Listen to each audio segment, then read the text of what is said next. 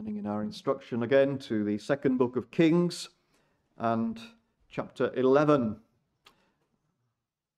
going to read again the first 4 verses. 2 Kings chapter 11, and we read the first 4 verses.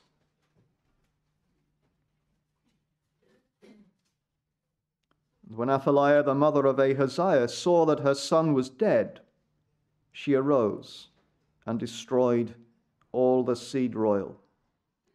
But Jehosheba, the daughter of King Joram, sister of Ahaziah, took Joash, the son of Ahaziah, and stole him from among the king's sons which were slain. And they hid him, even him and his nurse, in the bedchamber from Athaliah, so that he was not slain. And he was with her hid in the house of the Lord 6 years. And Athaliah did reign over the land. And the 7th year Jehoiada sent and fetched the rulers over hundreds, and the captains and the guard, and brought them to him into the house of the Lord, and made a covenant with them, and took an oath of them in the house of the Lord, and showed them the king's son.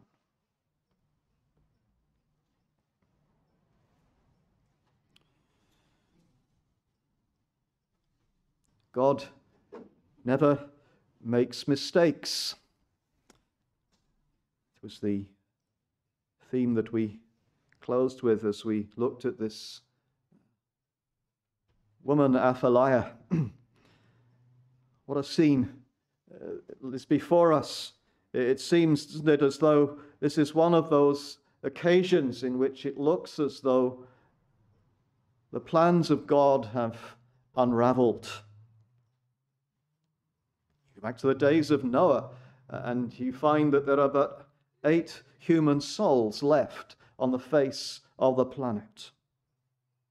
Or you turn to King Hezekiah a few years later, and you discover that the Assyrian army is at its gates. Hezekiah, it seems, is also sick, and he is childless, and it seems as though everything of God's plan has come to nothing.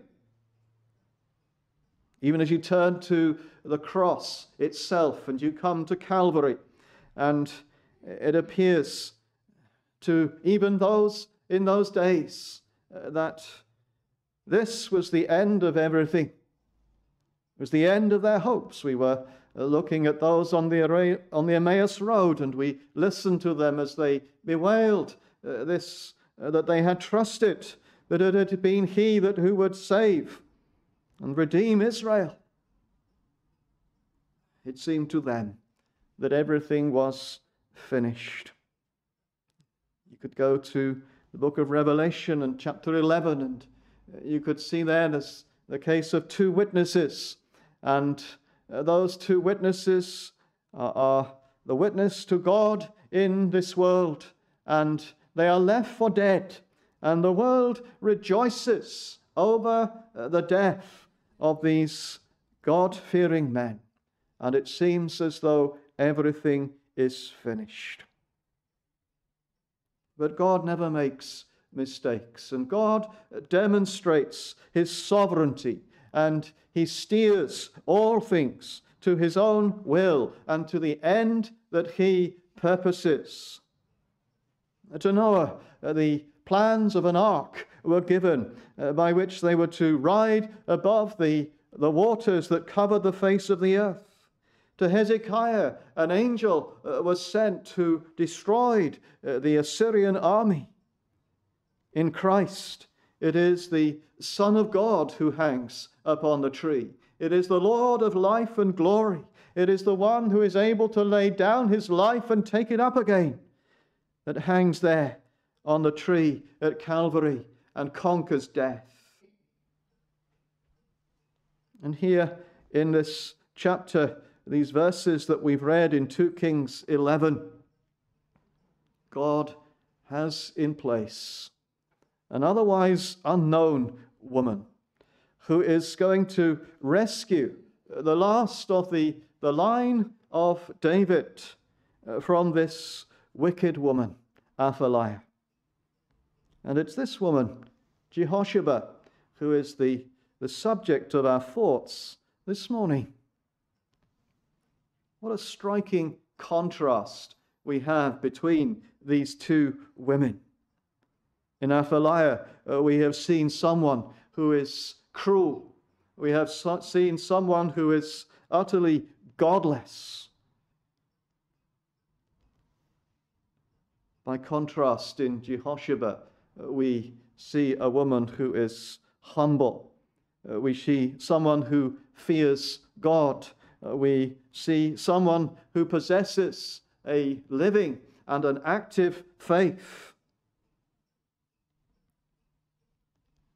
In one sense, these verses seem to suggest that all is over, that the covenant that God made with David is finished, it's done for.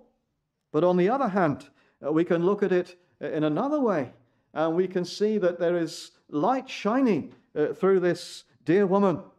She shines as a bright light in the darkness. It's the dawn that has just broken over the eastern sky. Sometimes we refer to John Wycliffe as the morning star of the Reformation, all seen in such darkness, in such a perilous state in terms of Christendom, in the Western world. And yet there is God who raises up this man, John Wycliffe, and his light shines. And there begins this understanding of Scripture, which is going eventually to transform the nations and the continents of the world. And here is Jehosheba. She is in an age of darkness. These verses and these chapters are dark, aren't they? And yet here is this one that God has in place. And yet many commentators seem to pass her by and in their haste to reach the coronation of this young king, Joash. I want to pause then just for a moment this morning and to consider who this woman was. Who was she? Well, she's the daughter of the king, King Ahaziah. She is the brother of she's the brother of Ahaziah. She's the daughter of the king Jehoram, who was the husband of Athaliah. A parallel passage in 2 Chronicles 22 and in verse 11 tells us that she is also the wife of the high priest.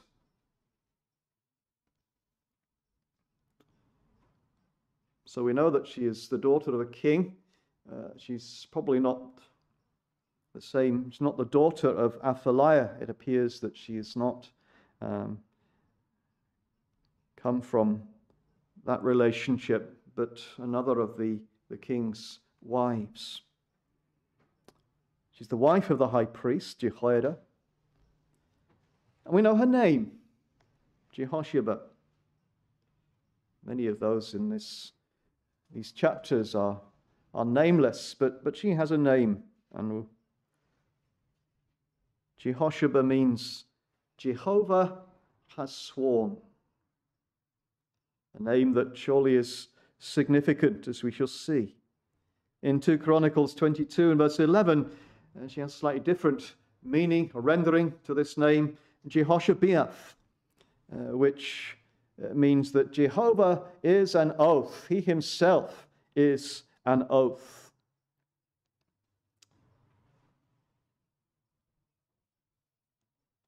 She is a woman who is little known. Apart from this incident, we wouldn't have known anything about her. We wouldn't have known her name. We wouldn't have known who Jehoiada's wife was. We probably wouldn't even have known necessarily who Jehoiada was. But she is in the place that God has put her in. And what we see in this chapter is that a reminder that God works through people. If you read through this whole chapter, there are references to the Lord, but they're incidental. God isn't working here through great demonstrations of his power. We read there of the affliction of the children of Israel in Egypt, and ultimately they were delivered from the hand of Pharaoh. And God demonstrated his sovereign power and authority by the plagues that Moses was brought upon the Egyptians. Or we've thought about Hezekiah and how he was delivered from the great Assyrian army. God worked in mighty power. He sent his angel, and just one angel destroyed the whole of the Assyrian army. But God here in this chapter is only, if you like, mentioned incidentally in the names of his people. Jehoshaphat. Jehovah has sworn. Or in the names of his house, the temple of the Lord, the house of God. He's clearly there and behind everything that is happening, but he's not before us doing great and mighty miracles to bring about his work and his purpose. And that is how God works so often down through the ages. He doesn't intervene with tremendous miracles. He has done, and he can do. But he takes men and women. He takes those who are perhaps little known. He takes those that have no name whatsoever. And you go back to the lovely portion in 2 Kings 5 and the little maid in the household of Naaman. She's not known, but God used her. God blessed her witness and testimony to the God of Israel. And that is how God works. So often throughout history, he has those whom he will use in his place, in his time, and in his day. Jehoshaphat didn't choose when she was born. She didn't choose to whom she was born. God chose her. God chose her for this day and for this generation. God chose her in order that this act might be recorded here in these verses. And that's so, isn't it, with you and I? We may not be the movers and shakers of this world. When we are laid in the grave and present with our Lord, may soon be forgotten, unknown to men. We had no choice in our parents. We had no choice in the particular day in which we lived. We had no choice as to our nationality. But the day of our birth, the parents that we had, and all that surrounds our lives are not random. God chose our birth. God chose our life's work even before the world began. That is the sovereignty of God. That is the wisdom of God. That is the perfection of God's knowledge. The circumstances that we face in our lives, we face them because God has chosen that we should face them in that way. He sees that they are needful for us. They are profitable for his kingdom. So we were thinking last Lord's Day of those words in John 13 and verse 7, where Jesus calls upon us to be servants and to do those things that God requires of us. We may not know what he is doing now, but we bless God for that hereafter, when we shall see that he has worked all things together for his glory and for our greater good. So here is this woman, Jehoshaphat. We might see that she is a very humble woman. The first thing that we might see here is humility. Again, that's a tremendous contrast, isn't it, between Athaliah and Jehosheba. Athaliah was a very proud, conceited woman who was grasping for the reins of power. You might say that Jehosheba had no less of a claim to the throne. She was the daughter of the king, and all the king's sons had been slain. She was sister to Ahaziah. She also might have been agitating for a place on the throne. She also might have been working in the background, raising an army to create a civil war and to topple Athaliah from the throne, but she does no such thing. She chooses to serve God and to wait his time. There is humility to be seen here in the character of this woman. But then chiefly we might see that there is faith in evidence in what we see of Jehosheba. You might explore the meaning of these names in this second verse. And as we said, they're full of references to God. Jehoram, or Joram, the king, means God, Jehovah, is exalted. Ahaziah, little yar at the end of his name, gives us the clue. Means possessed of the Lord, in the hand of the Lord. Joash, the little lad, was given a name which included the name of Jehovah. He was given by the Lord. The high priest, Jehoiada, his name means Jehovah knows.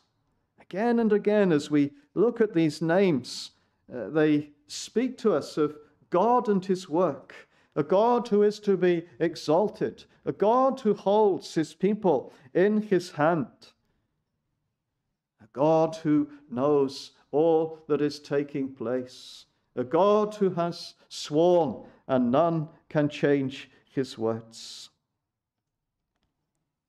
For all these names, it seems as though only the high priest and his wife had a realization of what theirs meant and were able to at least live in part in the message that it brought to them.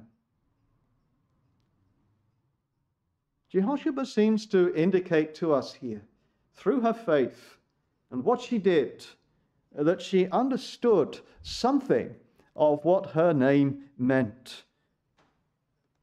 If God has sworn, when God speaks, it is as though he has given his oath, his word, because his word cannot be broken. Jesus himself said that in John 10, verse 35.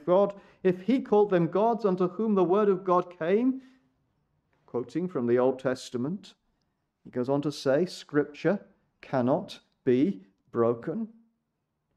If God has spoken, his word cannot be altered. His word cannot be broken. And it seems that this belief, this faith, drives the action of this woman. As she takes this young prince, she sees what is happening. Maybe the rumors started going around through the palace that this was what Athaliah had commanded to be done. And for one moment, suppose that Athaliah herself actually committed this dastardly deed.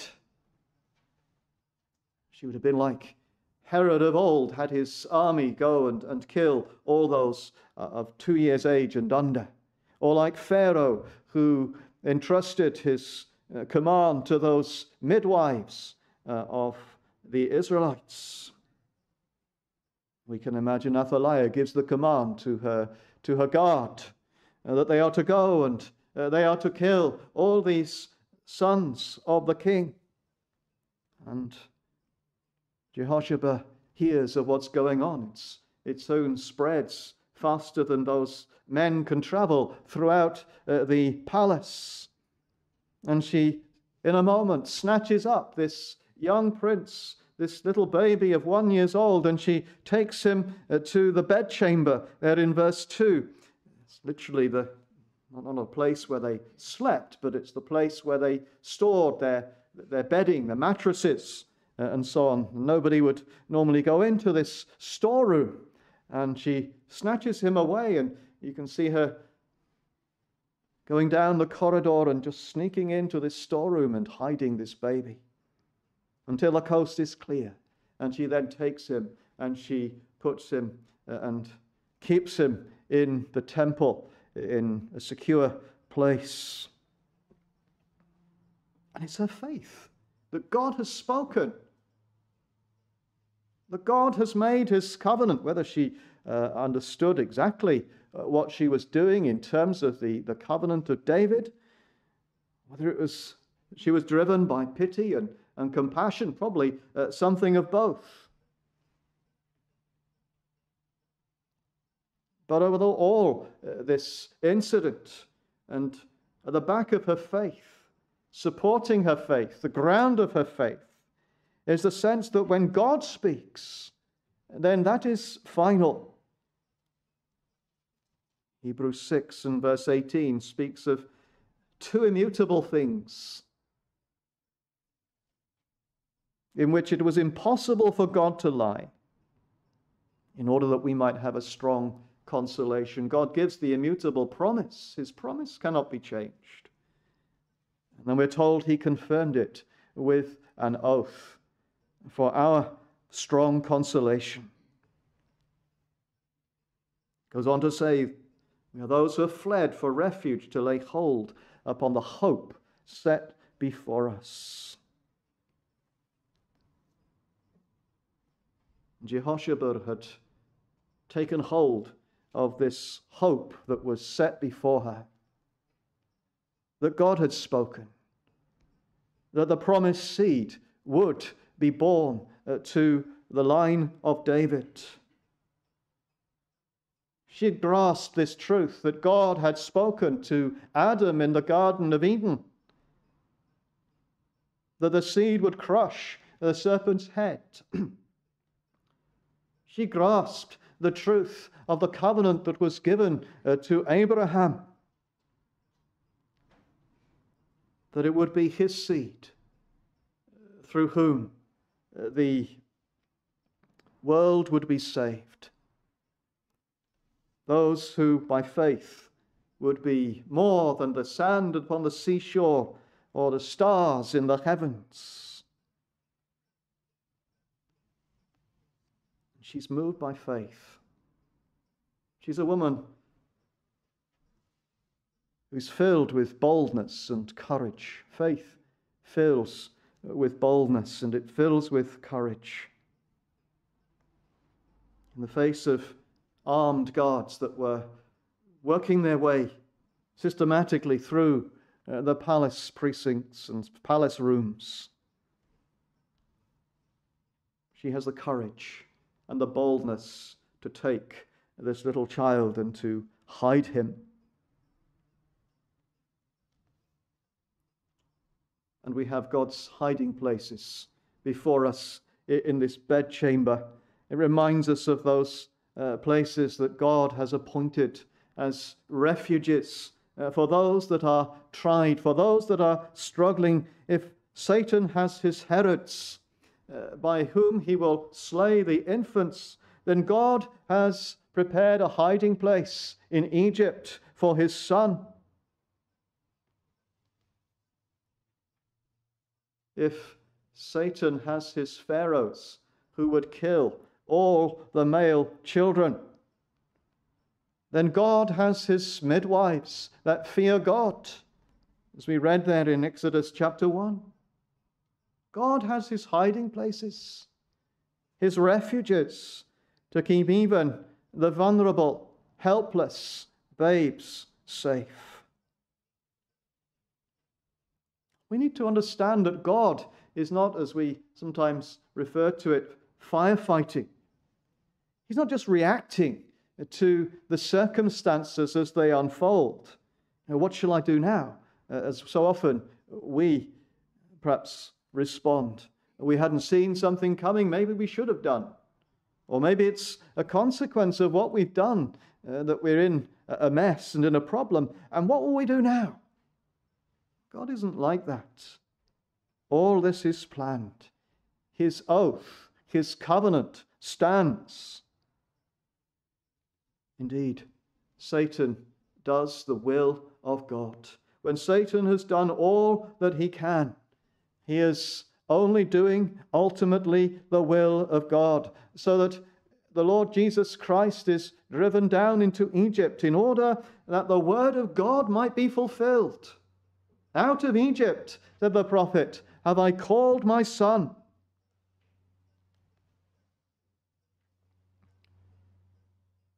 God has his hiding places. God has his people. God has those in whom faith dwells. Those who have listened to the word of the Lord. So you work your way through those in that catalogue in Hebrews 11, and you find that it is those who have faith, who have listened to God's word.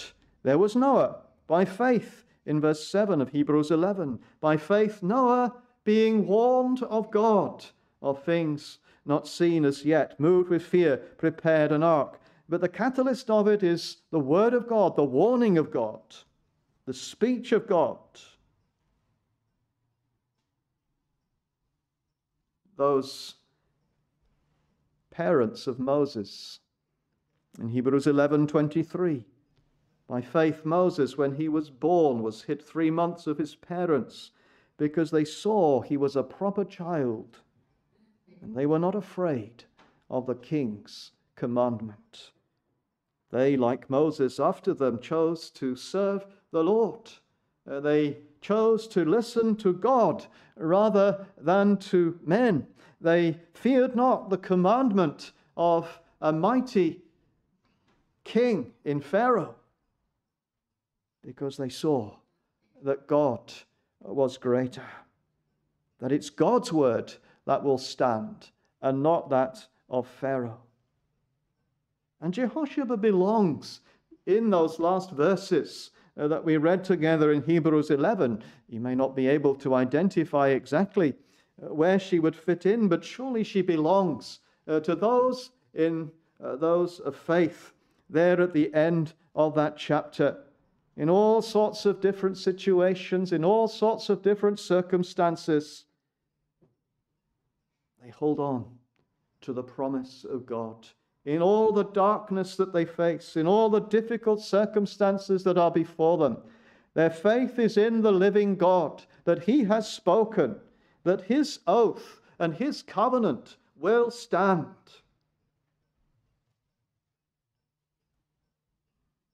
You might think of Jehoshaphat and you think, well, maybe it's tempting for her to side with the stronger party. We've seen that in only just the previous chapter when Jehu is on his rampage in the northern kingdom, and those that were sheltering and the guardians of the king's sons and the king's descendants decided that actually Jehu was the one that they would follow and that they would serve. And Jehoshaphat might well have felt, well, it's obvious that the star of Athaliah, as it were, is in the ascendancy, and I will follow her. I will obey her. I will side with her. By faith, she sees one who is stronger than Athaliah. She sees her God, and she is prepared to trust him and his covenant, even though to all normal appearances it is finished and it is done. But her faith is strong. Her faith is active. Her faith makes her bold and courageous. in that we have a person, a woman here of faith in Jehoshaphat, then we can perhaps apply that to ourselves. But maybe it's even more direct when we just consider that she is the wife of the high priest. You look at Jehoiada maybe on another occasion, but just see for the moment that this woman is the wife of the high priest. And as soon as we mention the high priest, then surely our minds go to our great high priest,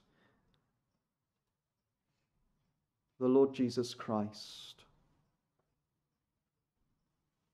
As we belong to him, as we trusted him, and we are his bride.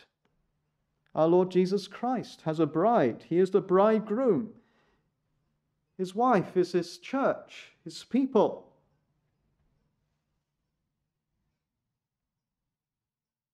And so in Jehoshaphat we have an illustration of what the church should be like, what you and I should be like in our lives, in these circumstances that God has placed us in.